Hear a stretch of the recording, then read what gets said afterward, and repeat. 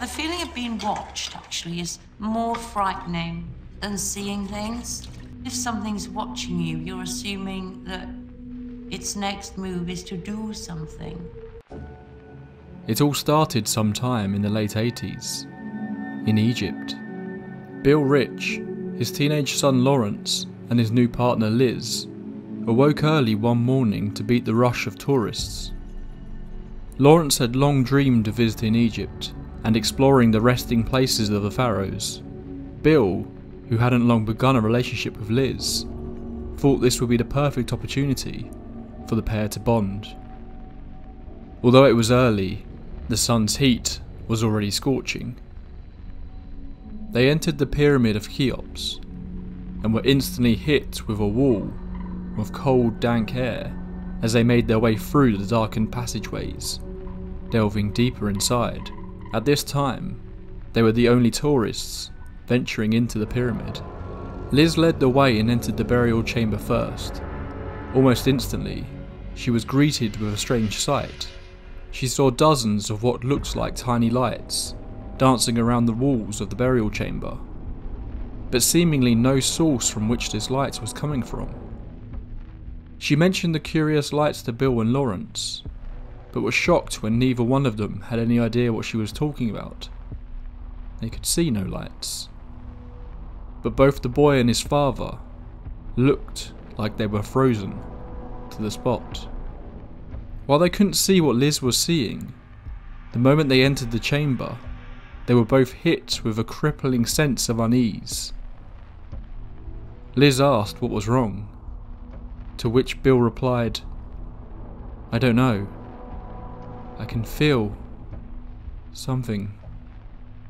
To which Lawrence said the same. Moments passed in the cold, silent chamber, when suddenly all three of them felt something. It wasn't something tangible. Nothing had happened. But all three at the same time claimed they felt like a presence had entered the chamber and was now in there with them. This feeling was so strong it instantly hit all three with the fight or flight instinct, and they ran as fast as they could to get out of the pyramid. On its own, this incident could be passed off as some sort of optical illusion, and the very natural feeling of fear while standing in what can be quite an unsettling environment. This was, after all, a tomb. But it's harder to dismiss as nothing when you know what comes next. Back in England, the incident was brushed off, and Liz and Bill's relationship began to flourish. They soon decided to get a home together, and were thrilled when they discovered a picturesque farmhouse in the middle of the Welsh countryside that fit their budget. Little did they know at the time, but this move would become the defining moment of their lives. They were about to enter a world of the unexplained, a world where reality itself seemed to fray at the edges.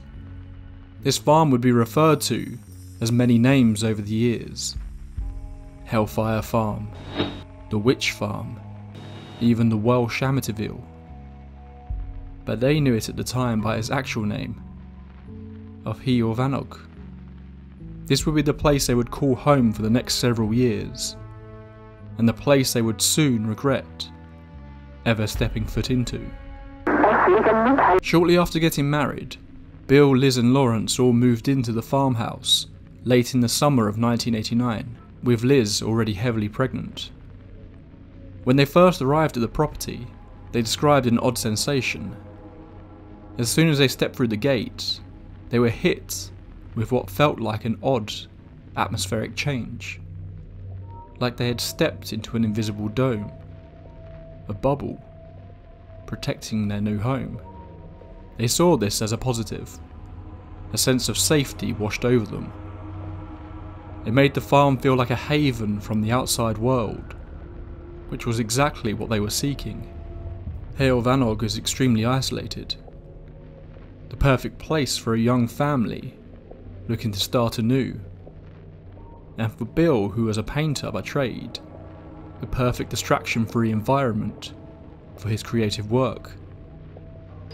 Both Liz and Bill felt like they needed to be careful with Lawrence.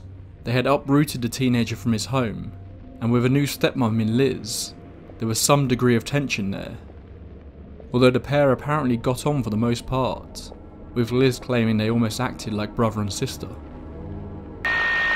In October of that year, baby Ben was born, and once they got him home to Heol Fanog, they felt like they were finally ready to begin this new chapter of their lives.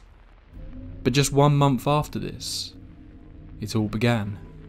Liz and Bill had just finished making love when Bill was hit with the pangs of guilt, asking Liz if they were too loud, mortified by the idea that his son may have heard them in the old farmhouse, where sound could obviously travel easily. Bill got up to go to the toilet as Liz began to feed Ben. He gently opened Lawrence's door to find him fast asleep.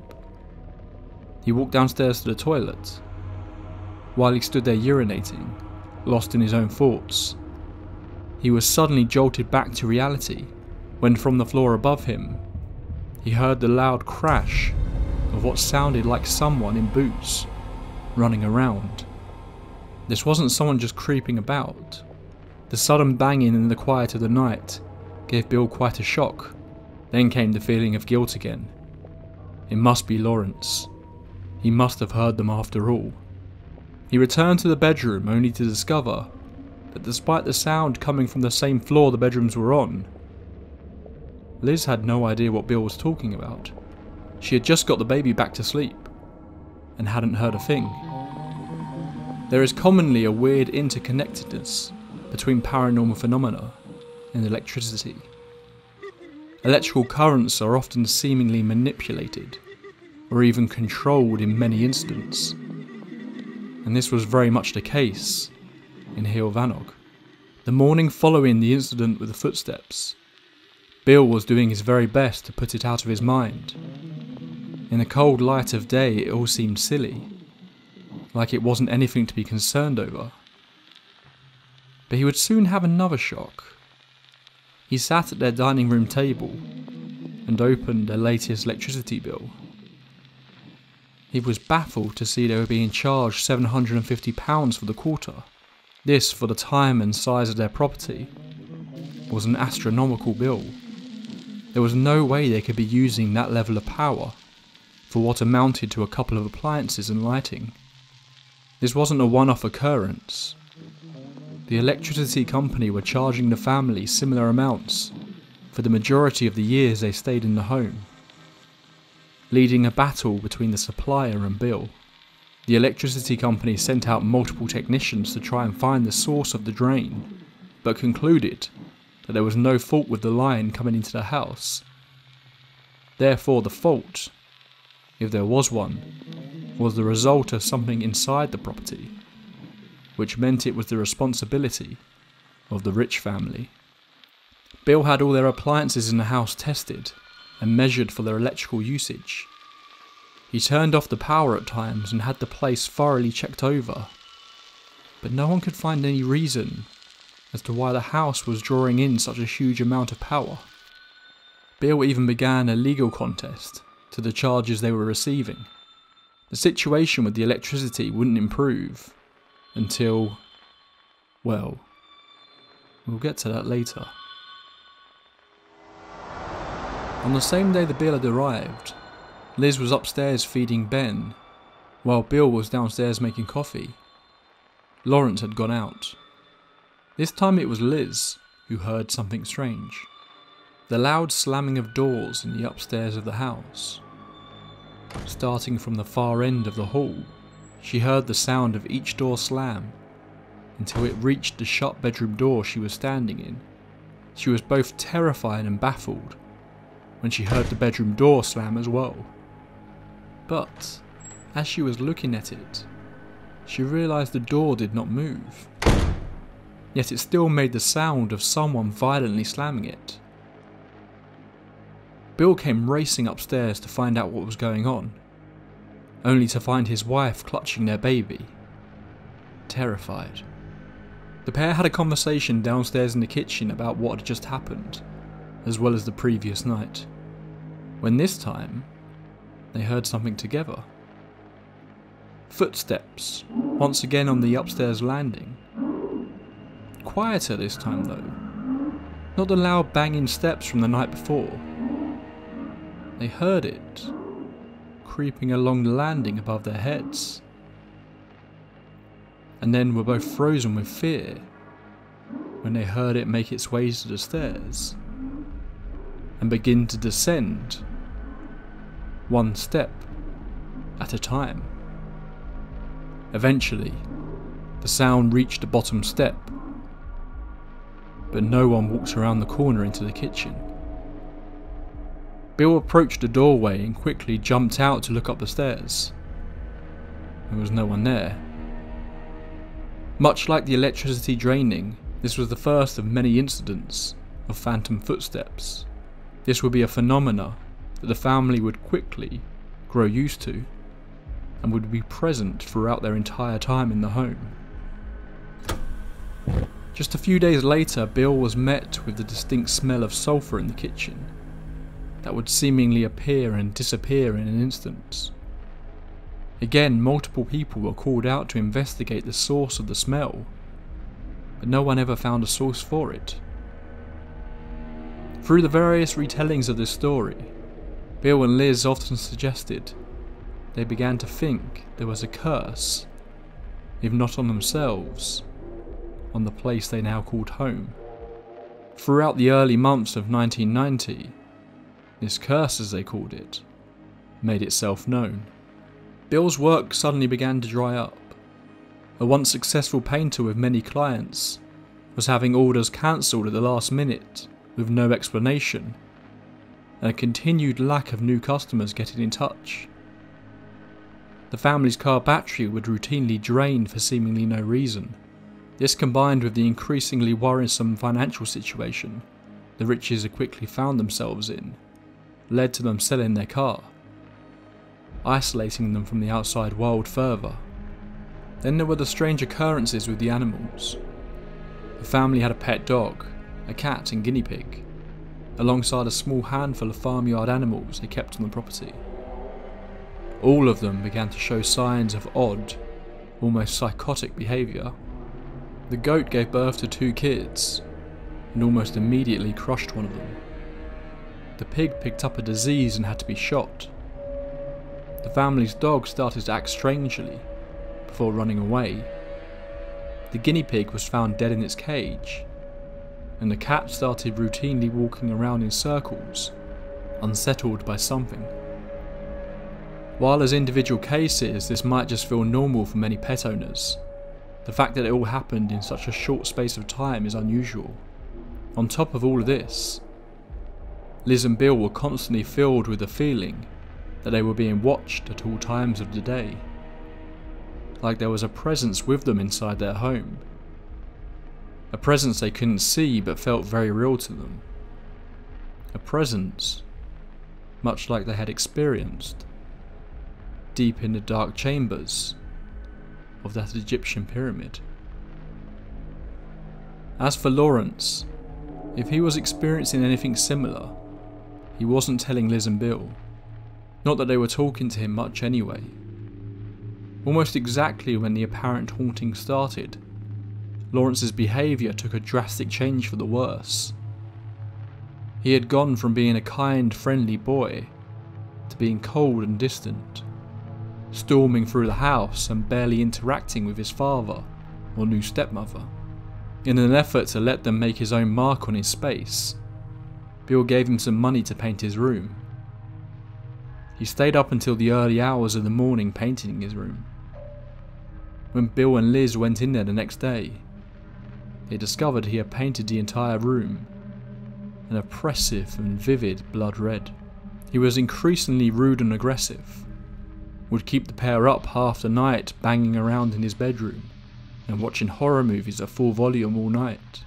When Lawrence's grandmother came to visit, Lawrence once again entered the farmhouse and stormed past everyone to retreat back to his bedroom. His grandmother decided to have a word with him. Lawrence was on the stairs already when she asked him to stop. Lawrence shouted at his grandmother to get away from him. in a voice that Bill claims he did not recognise. When his grandmother attempted to speak again, Lawrence shouted at her to fuck off, in what is described as an almost demonic tone, and spat in her face, before storming upstairs. Lawrence would not leave his room for the remainder of the evening, but once again, Bill and Liz were left awake most of the night, with the sounds of Lawrence crashing around in his room and wailing at the top of his voice. But no matter what they tried, he would not unlock his door. The following morning, after he had gone out, they checked his room to discover he had punched holes in the wall and trashed his entire bedroom. It was at this point they began to reach out for help, contacting a local Catholic priest who came and blessed the house, and for a few days at least, it seemed to make a difference. But just 4 days later, Liz was returning home with baby Ben when she looked up at the house and saw the face of an old woman peering down at her from the window of Ben's nursery. Liz rushed into the house and up into the room, but no one was there. Again, this was not a one-off occurrence. The old woman was sighted not just by Bill and Liz over the years, but also by Ben and their soon-to-be-born daughter Rebecca, who recalled seeing her in their nursery. Chillingly, they simply assumed this was a memory of a family member, or someone who used to care for them, not an apparition. At the very least, the old lady didn't seem to be the source of the negative energy the family was experiencing in the house. Liz often described her as looking sad, and she seemed to almost be watching over the children, keeping them safe. I used to be in the playroom, and there would always be this old woman in there. And she never spoke, she never moved. At that age, you just think it's normal. Like anything could happen around you, and you just assume that's normal, that's what people see. I don't think we told anyone about it. I think we just assumed that Mum and Dad must have seen her as well.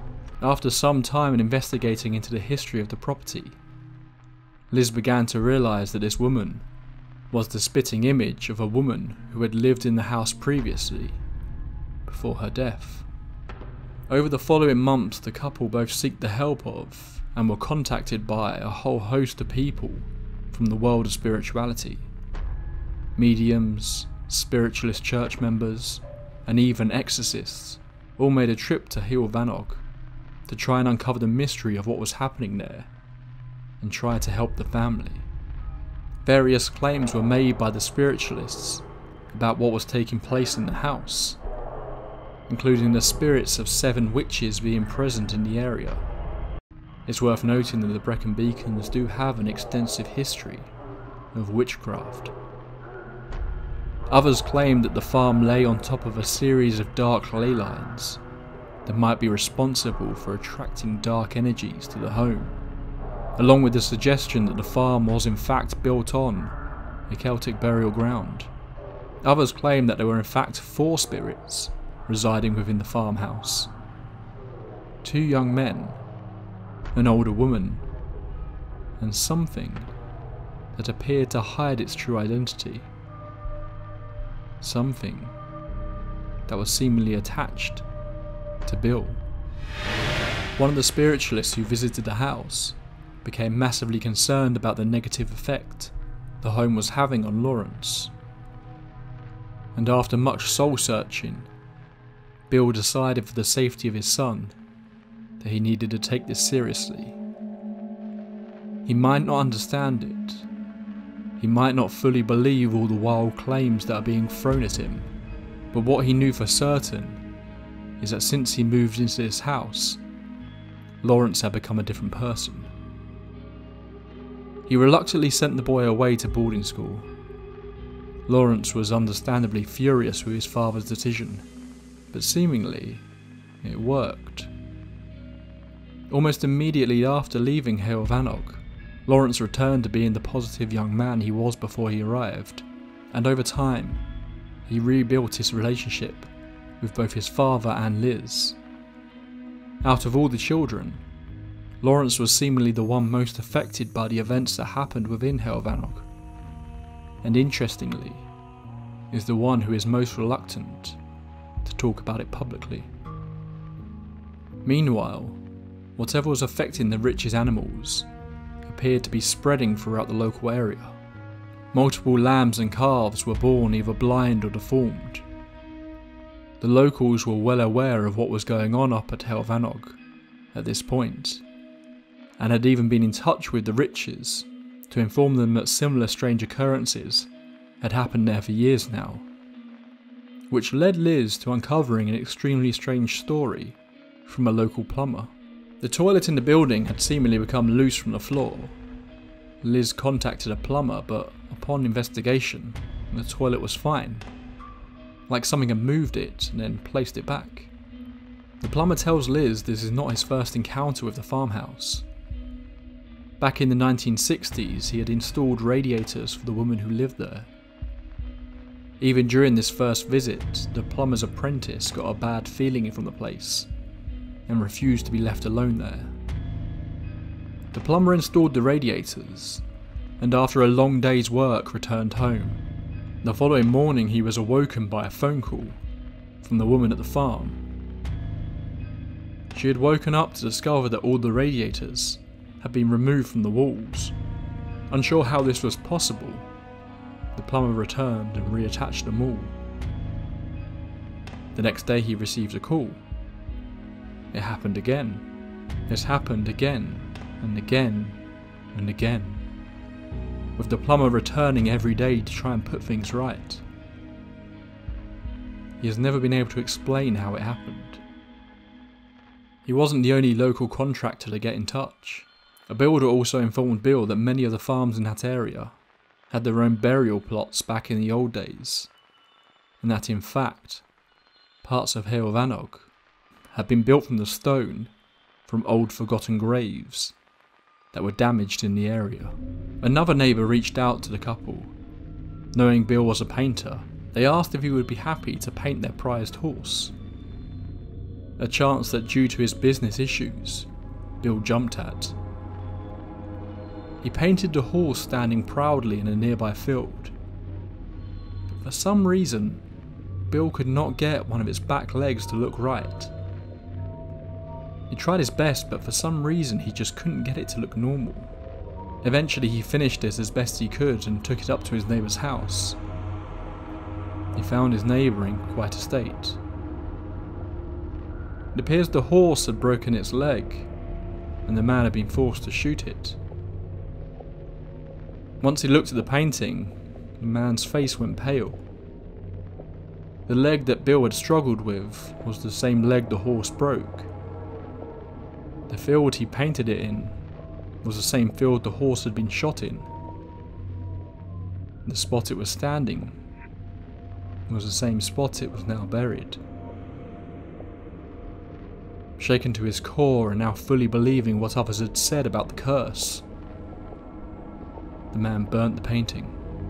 Each time a new investigator or spiritualist would come to the home and try to bless it, things would inevitably calm down. But each time it would seemingly only work for a short while, and then the activity would flare up again.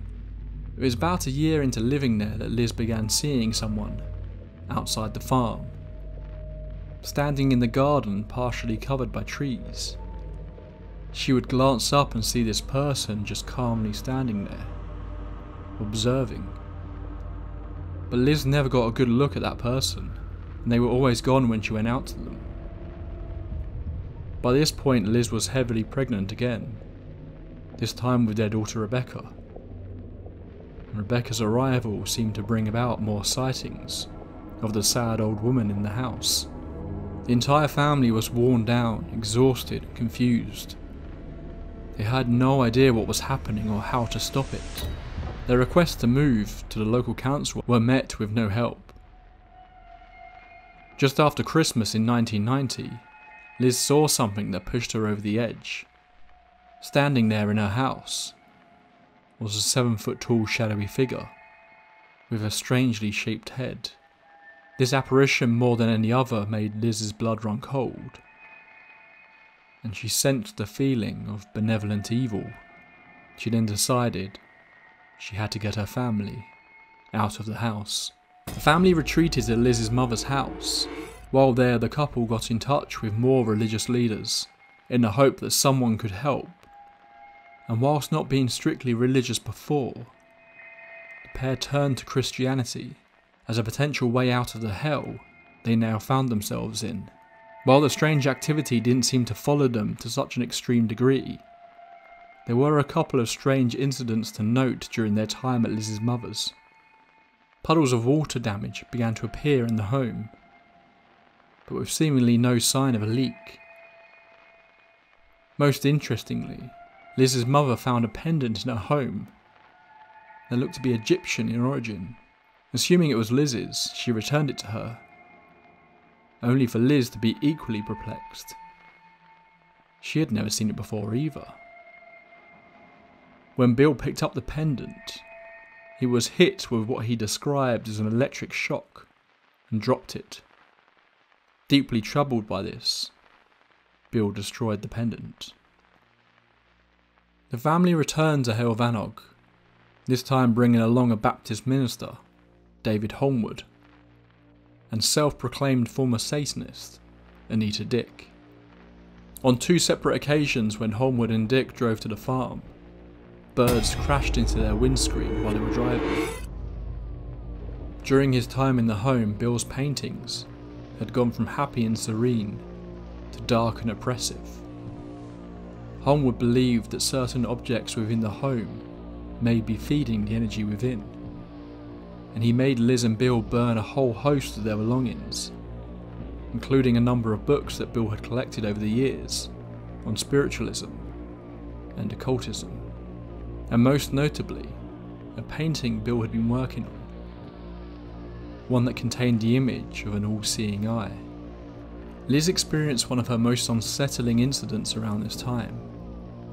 She kept finding herself being awoken by the sound of the cat making odd noises, somewhere between a snoring sound and a purr. One night she heard it coming from under her bed. She threw a pillow underneath to disturb the cat, but it didn't stop the noise.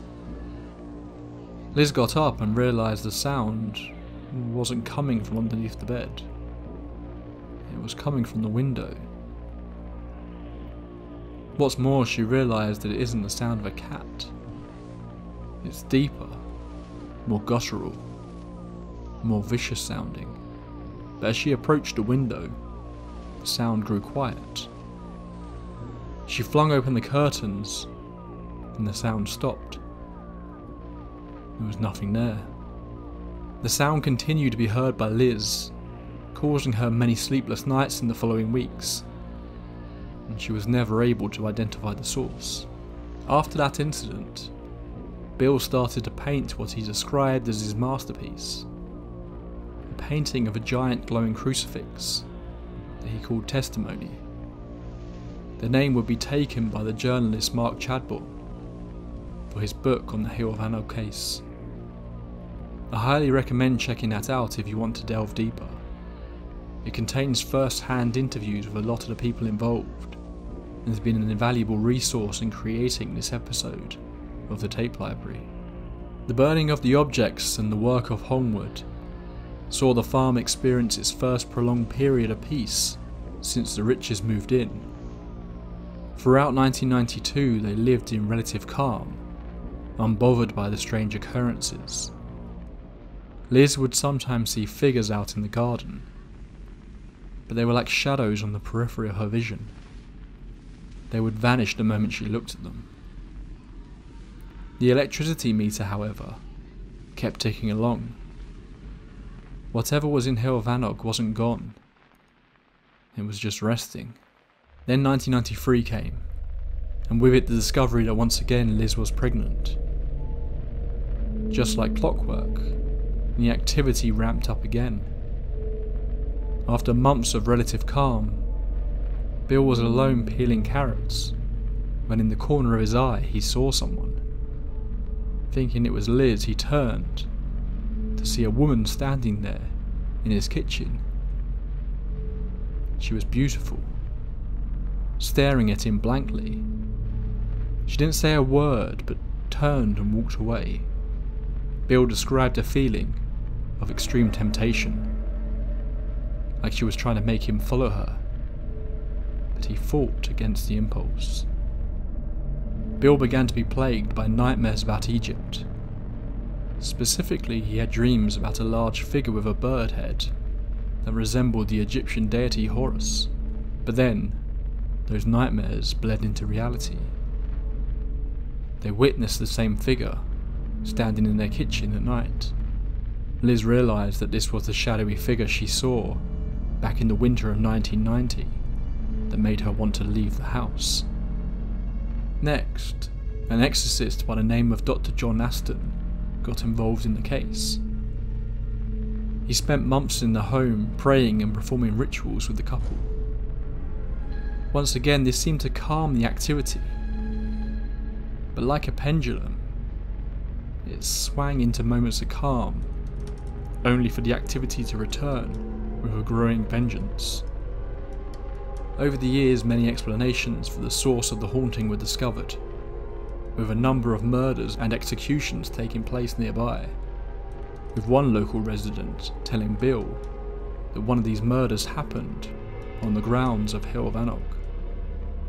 It was in late 1993 that a man by the name of Eddie Burks got involved. He had recently risen to a certain level of fame within the paranormal community after seemingly exorcising Coots, also known as the Queen's Bank, of an apparent headless spectre. Over the next year, Burks made several visits to the house. He claimed to see multiple spirits with his psychic abilities, but that, as others had suggested before, there was something darker residing in the home. This was around the time that Bill had his most disturbing experience with whatever was happening in their house. He found himself sat at his kitchen table late one night when he noticed the large kitchen knife had been left there. Not the sort of thing that either himself or Liz would normally do, with small children running around. Bill found his mind racing with dark thoughts when he looked at the knife. Thoughts of death, of violence, of suicide. A chill ran down Bill's spine and he put the knife away in the drawer. He turned back to the table. There, sitting exactly where it was a moment ago, was the knife again. This was the moment he realised that something in this house wanted to harm him. Luckily, Eddie Burks returned again to perform another exorcism on the house. This managed to greatly calm the activity yet again, but the couple continued to witness a whole host of apparitions of people. Although they mostly now seemed to be appearing in the garden, there was still the feeling, although more diminished, that something was still in their house. Just over a year later, in the summer of 1995, a final battle was waged for Heol Fanog. Eddie Burks returned with two paranormal investigators. Regular Tape Library listeners will recognise one of them as Maurice Gross, the lead investigator of the Enfield hauntings. Burks claimed he had identified what the dark presence in the home was. He believed that it was of an ancient and evil pagan entity that at some point in history was welcomed onto the land by someone who did not know what they were doing. Burks once again performed an exorcism, and seemingly, with the increased focus on one specific entity, it was finally successful. For the first time in years, the energy bill the Riches next received dropped, and then it dropped with each subsequent bill until it was below the average for that area. Whatever you believe, something had happened that had stopped the constant electrical anomalies. The paranormal activity that the Riches witnessed gradually became less and less. It didn't stop overnight, but it appeared its power and intensity had greatly been diminished. And most notably, they felt a sense that something in the air had been lifted. That feeling of a bubble they described when they first moved in was gone. Eddie Burks did have one final message for Bill and Liz though. He told them that while the darker presence in the home was the cause of a lot of the disturbing phenomena they had witnessed, it was just a part of the rich paranormal tapestry that was Heol Fanog. He told them that the farm appeared to be a place of great energy, a place that, specifically within their garden, lost spirits would gravitate towards as a way to cross over to the other side. Whether this is true or not, Bill and Liz continue to see apparitions of people throughout their remaining time in Heol Fanog, and just as Eddie had said, they were mostly spotted in the garden, but it didn't fill them with the same fear they had experienced over the past few years. It was lighter, and more positive air filled the home. And once again, Heol Fanog was restored to be in the beautiful, picturesque location they had fallen in love with. I've wanted to cover this case for a while, but I've kept putting it off. There's just so much to go over that I hope I've been able to do it justice here. From more mundane incidents to some stuff that is just totally unbelievable, the story of Heol Fanog is rich and detailed. I didn't manage to get into everything here, but if you want to learn more, I strongly recommend the book Testimony that I mentioned earlier.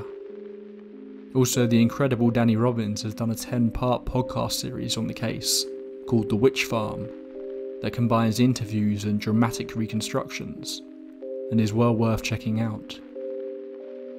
Thank you for joining me tonight. If you've enjoyed this episode, then please be sure to subscribe. Also, I'd love to hear your takes on this case. I present these stories as they are reported, and try to leave it up to you to debate and question further. So please do leave me a comment below. That's all for this entry into the tape library. Until next time, pleasant dreams.